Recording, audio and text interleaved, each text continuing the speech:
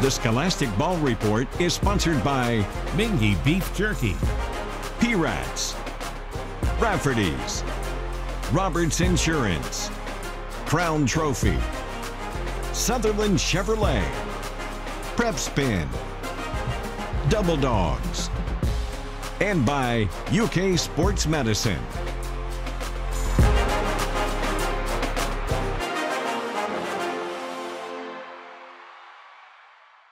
Hello, I'm Gary Ball, and welcome to the final show of this year, of the 21st year of the Scholastic Ball Report.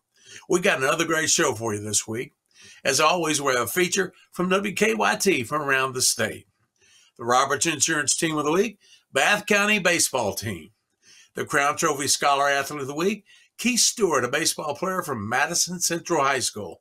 He's a great young man. From Nicholasville, we have the Sutherland Chevrolet Driver of the Week with some great sports action. And the Rafferty Special Guest of the Week is our Part 2 conversation with Dave Baker. You don't want to miss it. Stay with us. We'll be right back with more on the Scholastic Ball Report.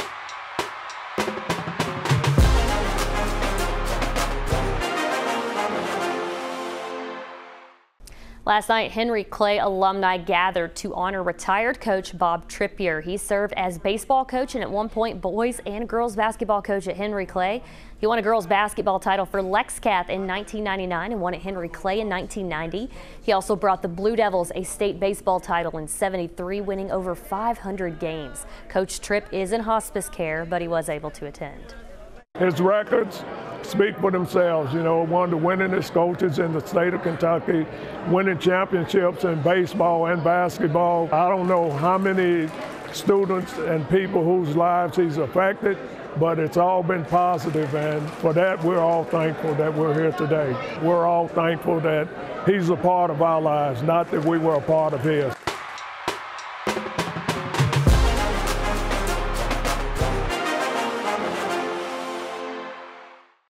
Hello, welcome back to the Scholastic Ball Report. As we have the Roberts Insurance Team of the Week, Bath County High School Baseball Team. With us is baseball coach Patrick Armitage and one of his starting players. Welcome into the show, Coach. Thanks, Gary. We appreciate you having us on. Coach Armitage, how has your season been going so far? Well, we've had a good start, Gary. We started off 11-0. We're now 13-3. We finished up a successful trip to Fort Walton Beach, Florida. We had a very good time down there. The boys got better as a team. We're off to a really good start.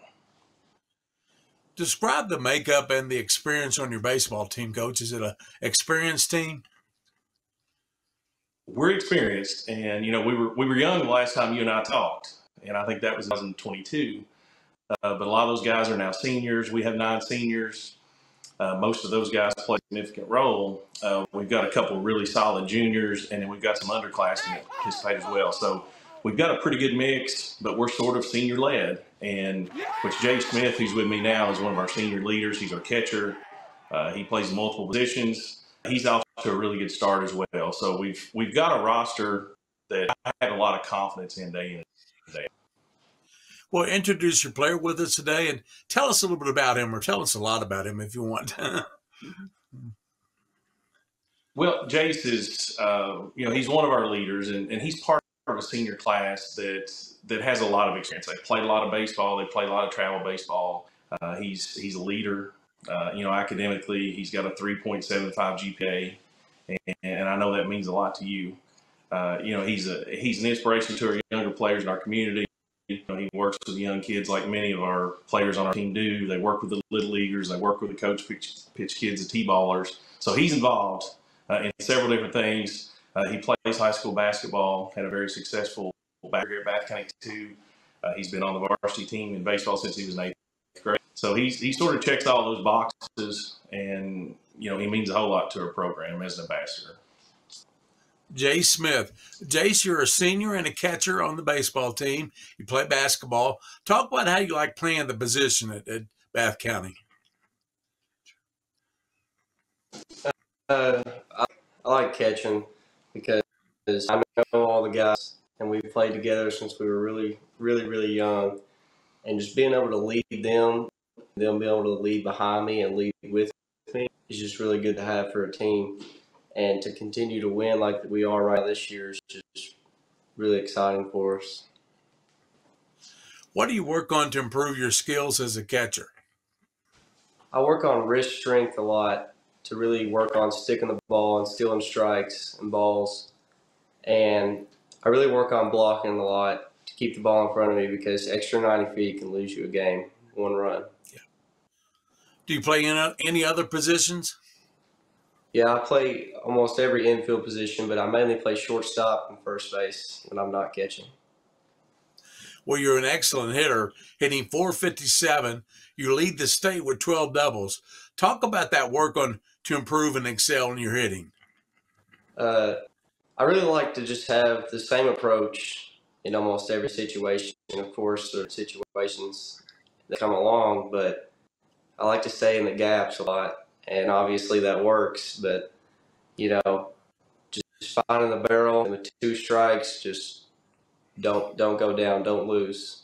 Just put the ball in play, and a lot of doubles come. Like for me, 2-strike hits. I just really work on the same approach, finding the barrel, and some of those doubles end up going over sometimes too. Do you have a favorite baseball win at Bath County? I think I do, and I'd like to say I think it was my sophomore year at the Fort Walton Beach Bash against a really good Spencer County team.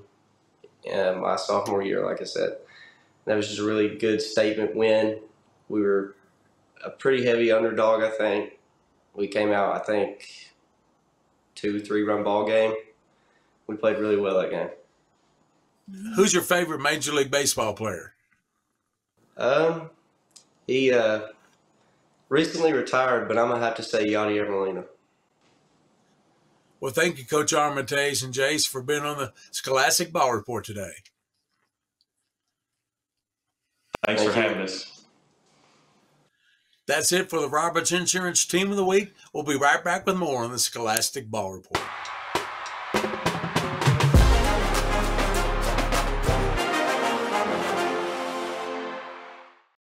Hello, welcome back to the Scholastic Ball Report as we honor the Crown Trophy Scholar Athlete of the Week. He's Keith Stewart, a baseball player from Madison Central High School. Welcome to the show, Keith. Thank you for having me. It's exciting to be here. Who influenced you the most to play baseball, football, and all that at Madison Central? I would have to say my father. I always grew up watching him play, and, it seemed exciting. I always wanted to go play. You play both baseball and basketball at Madison Central. Talk about your commitment to baseball. Do you prefer it over basketball? Yes, sir. I prefer baseball over basketball. I love basketball. I love Coach Feldhouse over there and all the other coaches. But baseball is just my true love, and that's where my heart and soul is. You're a senior and a 3-year baseball starter. Here's a description of you by your coach. You're a leader, energy giver, hard worker, and really good on the field and in the classroom. Talk about all that, what it means to you.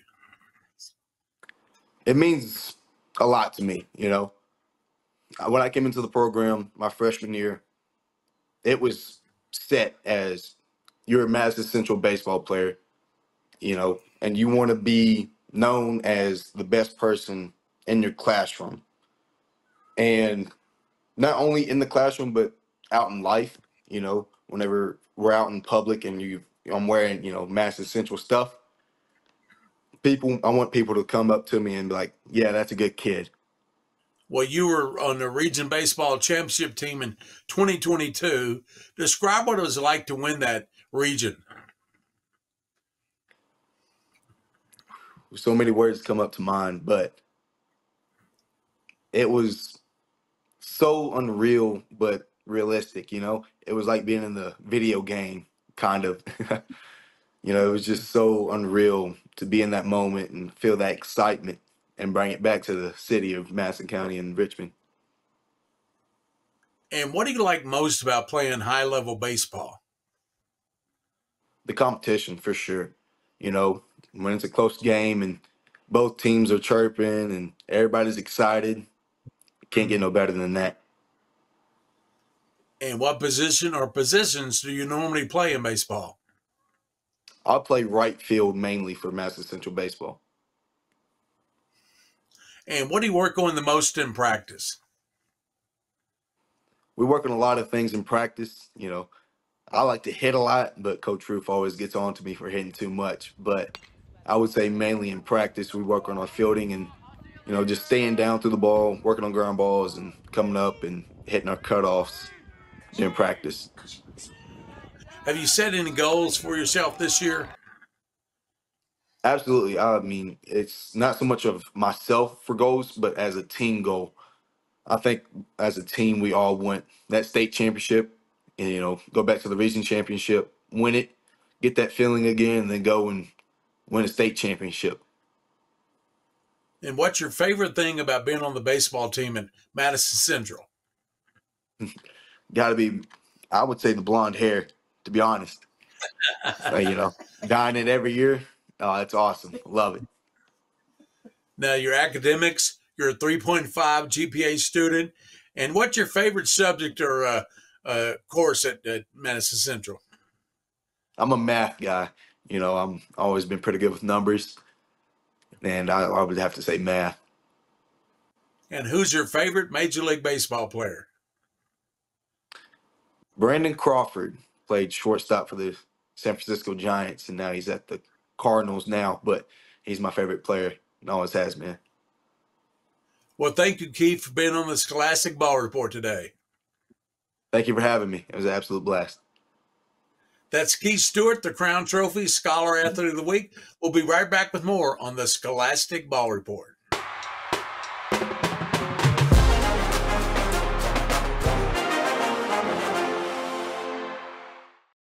For our Sutherland Chevrolet Drive of the Week, we go to the KHSAA Boys Sweet 16 quarterfinal round at Rupp Arena. Great crossing in Magoffin County, both in their first appearance. First quarter, Junius Burrell throws up the lob, and Jeremiah Godfrey throws down the slam dunk. Great crossing, goes on to win 83-48 to advance. That's your Sutherland Chevrolet Drive of the Week.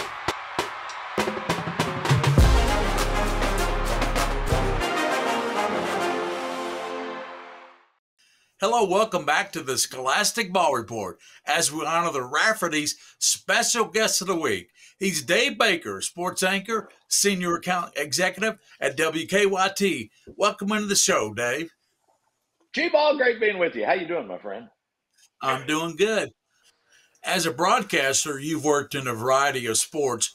Talk about some of those. Oh, gosh, G-Ball. One thing I've never done, in terms of broadcasting, I've probably done about everything. I don't think I've ever done any hockey. I haven't done any lacrosse. But other than that, you know what it's like as a broadcaster. You just try to prepare the same way and prepare for different sports and get as much information as you can. And what you hope you can do is you can accentuate the broadcast.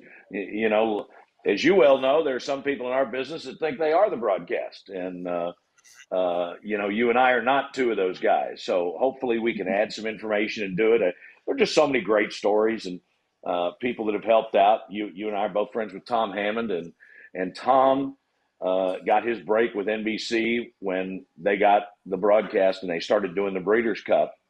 And so the executive producer of NBC Sports at the time was a fellow named Tommy Roy.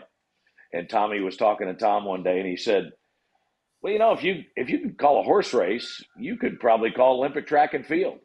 So the biggest marquee event in the world, the Olympic track and field, Tom was able to do that because he could call a horse race. And so, you know what it's like. You just try to be ready with whatever it is that you do and do the best job you can, and hope the people that have asked you to do it like what you do and ask you to come back again. Most recently, the KHSAA Boys Sweet 16 tournament. You did a great job. Describe that experience.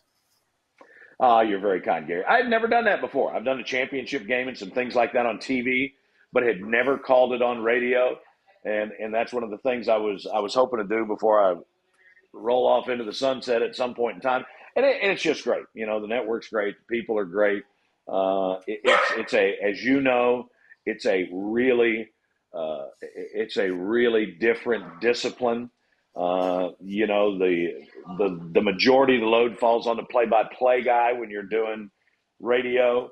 On the TV side, it's more of an analyst thing, and you're just kind of the setup person for the analyst. But it was great, and I am so glad to see the tournament back where it was before COVID. I mean, what a week. What a week of crowds. What a week of people. What a week of renewing friendships and everything. I mean, hats off to Julian and everybody associated with the KHSA. It was an awesome week. Yeah, it was a great week.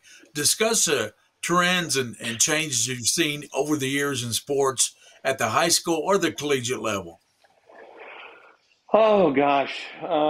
You know, I think there was a time in high school when people wanted everybody to specialize, and now coaches will tell you that they can get a better reading on an athlete when they see him playing multiple sports. So I think that has kind of turned around a little bit. And instead of discouraging kids from playing multiple sports and specializing, I think a lot of people have made it possible for kids to do that. And the whole landscape of college sports has changed. I mean, between NIL now and the portal, it just completely changed the game. You know, before that, people were talking about how the three-pointer was going to be the death of basketball. You know, I mean, come on. I mean, look at what it's done for every sport. I mean, it has become such a difficult job to be a college coach now, because what you do is you get everybody together, you do your spring practice, you got a little bit of a break, and you start the season. Okay, during the season, you're recruiting. As soon as the season's over, if you're fortunate enough to go to a bowl game, you immediately start bowl practice. But at the same time, you've got to start recruiting. And what you got to do, first of all, is you got to re-recruit the guys you've already signed to keep them there with you so that they don't go someplace else for a better NIL deal. And so then you've got to deal with that as well. So I think, Gary, that all the really good college coaches, regardless of the sport, I think we've really seen it in football this year. You got head coaches going to the NFL to take assistant job because, believe it or not, it's a better lifestyle to be an NFL coach right now than it is to be a college coach. It's still, I just love being around people at the high school level. I mean, there's some of the most genuine, hardworking. You know, we lost Bob Trippier a couple of weeks ago, and I had a chance to be over at Henry Clay High School where they honored him. I guess it was 4 or 5 days before he passed. But when I was a high school umpire is when I first got to know him. And then, of course, he coached as part of Al Pruitt's staff that won a state championship at Henry Clay. And then he won a championship as the girls coach at Lexington Catholic. And, oh, my gosh, the stories we could tell about Tripp, not only personally but working for him. And those are some of my fondest memories. Well, we certainly appreciate your time, Dave. You're one of the best in the business. And I've really appreciated your friendship and your leadership to me over the years. You and Wayne Martin have been very instrumental in what I've been able to accomplish before my stroke and after my stroke. I thank you very much. Well, Gary, you know, you did it on your own. I mean, we just, you know, we're there for a small part of it. But listen, dude, you were doing stuff before we did it. You helped open our eyes. And I'm glad you're doing games, but I'm just more so just so thankful that you're up and getting back to it. Are you playing tennis yet? Are you close? I'm left-handed. I have to play with my left hand. Oh, well, that's okay. That is A-okay. I mean, you might be better left-handed than you are right-handed, for crying out loud. That's true. I hadn't thought about that. That's true. There you go. Thank you, G-Ball. Great being with you all. And anytime we can ever do anything for you, let us know. Well, thank you, Buzz, for being on the Scholastic Ball Report as a Rafferty special guest this week. That's Dave Baker, sports anchor, WKYT. We'll be right back with more on the Scholastic Ball Report.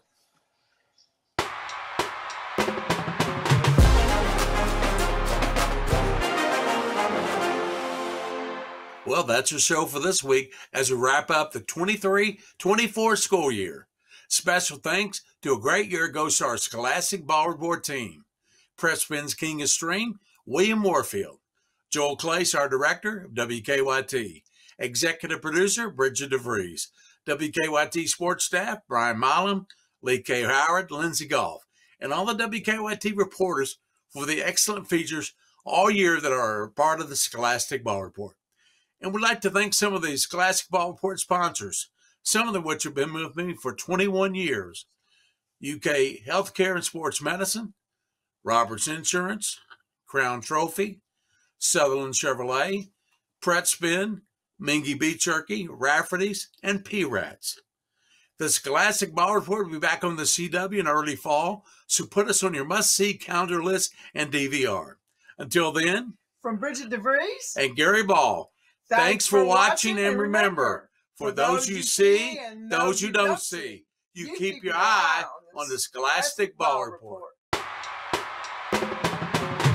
The Scholastic Ball Report was sponsored by Mingy Beef Jerky, P-Rats, Rafferty's, Roberts Insurance, Crown Trophy, Sutherland Chevrolet, Prep Spin, Double Dogs, and by UK Sports Medicine.